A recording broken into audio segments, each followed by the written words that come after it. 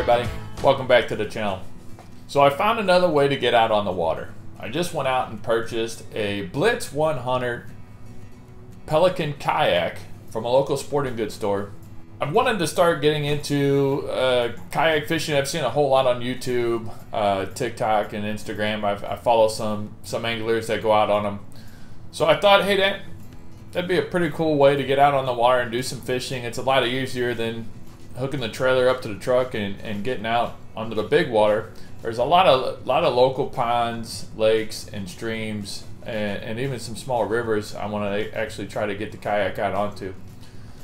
So I decided I didn't want to pull a whole lot of money out of the project, so I settled on a Blitz 100 from a local sports store, and I paid just about 300 bucks for it.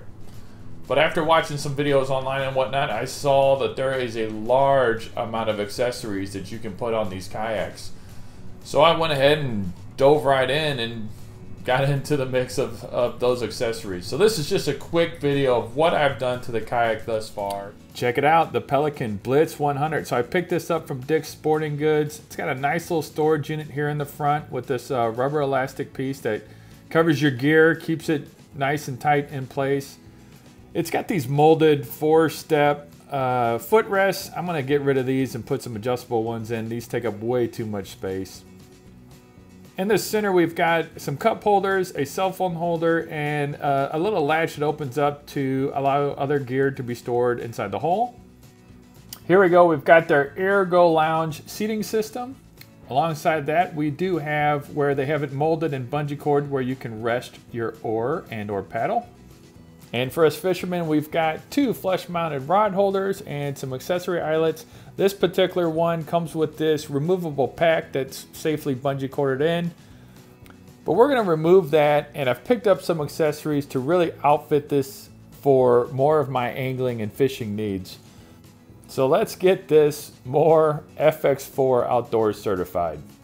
Let's start with the addition of adjustable footrests instead of these 4-position molded rests that actually take up a lot of leg space.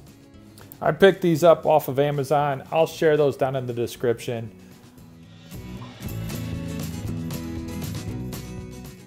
So all I'm doing here, guys, is I've got a drill and a bit that I'm just drilling out the rivets in order to attach these molded footrest. I did it both obviously on the left and right side. It's a bit of a process, but overall pretty easy. Now unfortunately with these adjustable foot pedals, they did not come with the necessary hardware to attach it to the kayak. So what did I use? I used Weathermax stainless steel panhead Phillips sheet metal screws. These were number 10s and they were about 1.5 inches in order to get through obviously the foot pedal and the plastic molding of the kayak.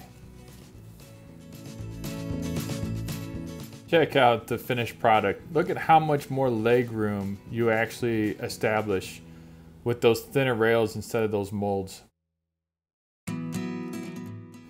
Next, I've added a couple low profile 4-inch tracks that fit perfectly in these cutouts in the mold. So these are made by Scotty. Again, I got them off of Amazon. These are the 4-inch variety. I also added a larger 8-inch track in order to have an additional space for both the rod holder and possibly a camera mount. So let's take a look of how these tracks work. Here's a Scotty rod mount that just slides right in, locks into position, and now I have it available for each location.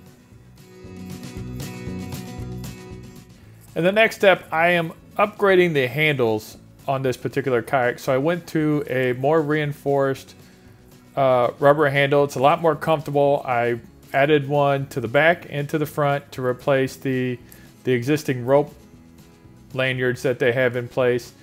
And then on the sides where they have the mold cut out to place your hand in order to carry it from the side, I'm going to go ahead and add 2 more, one above each cutout mold in order to make a more secure handle to make it a lot easier to carry the kayak from obviously the truck out onto the water.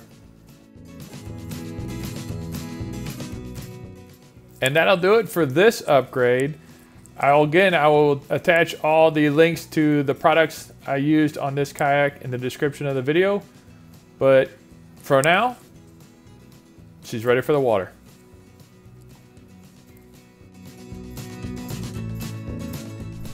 Alright guys, so there you have it. So there's the first series of my modifications. Again, check out the list here below on those accessories that I purchased off of Amazon. Click the subscribe link to get more updates on the kayak. I'm going to be releasing a couple more videos as, again, I've added just a little bit more as far as the modifications. So check out those videos here once you've subscribed. Thanks again for visiting the channel.